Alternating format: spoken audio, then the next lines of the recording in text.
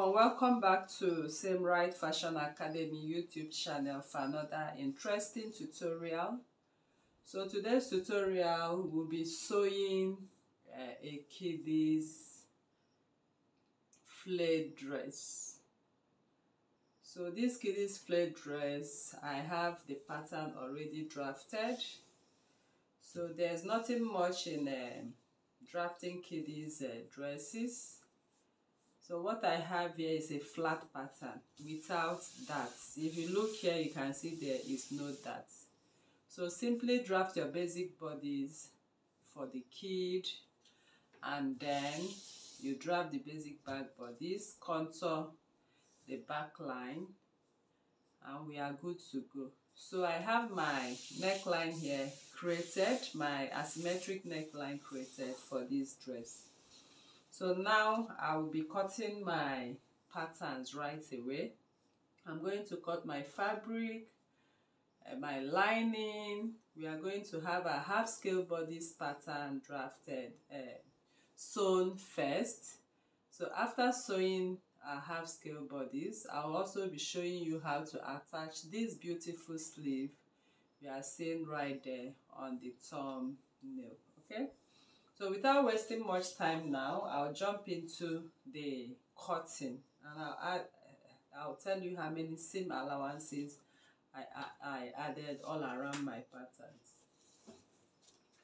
So now I'm done cutting my patterns, and here you can see I have my seam allowances added accordingly. On the side I added 1.5, I added 0.5 on the waistline, 0.5 on the armhole, shoulder seam line, and neckline.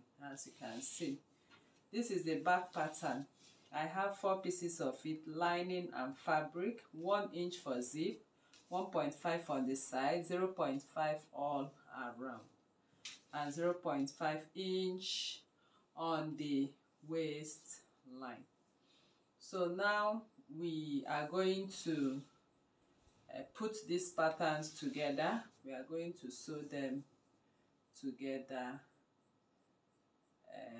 and you will see how this is going to be done. So I have to hairstay. I have my hairstay, as you can see, on fabric and on lining. So make sure you hairstay to give your fabric structure. Okay, so now we'll be going into the sewing tutorial right away. So to sew this dress, I'm taking off my patterns. Like I said, it's a flat pattern. We don't actually need a dart for this. So being a flat pattern, I'm taking off all I have right here on my dress. So I'm going to sew lining to fabric. Okay, so that is the pattern of sewing, and you'll be seeing why we are going to sew this way. So right side is facing right side. So I'll be sewing the neckline right side to right side. I'll be sewing the armhole like this. Okay, we will do the same for the fabric, for the back piece.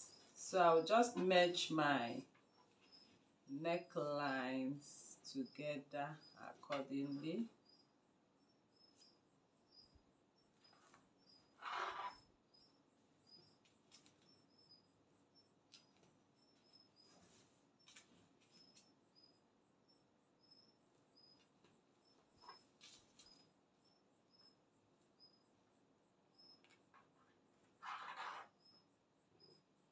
Alright, so what we actually have here, the pattern we have here is a sleeveless. Right, so now you can see I'm done securing my neckline.